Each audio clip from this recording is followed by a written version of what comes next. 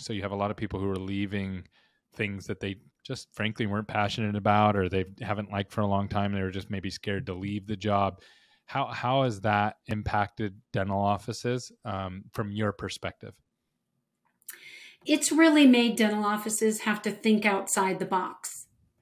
What is it that I can do that can make a positive impact? And I have seen dental offices that have taken business team members that used to be assistants and put them back in the back, and then had to find someone, or some service to cover on those business tasks. I think that the dental offices with this resignation, what they have really found is those people that are extremely passionate about dentistry, they're still here. Yeah. They haven't gone anywhere.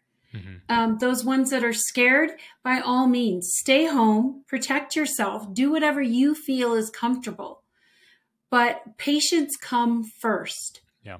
And dental officers are quickly learning that they have to cater to not only their employees, but also to their patients, and understand that all they want to have is quality dentistry and a comfortable atmosphere. What are we going to do to make sure that happens?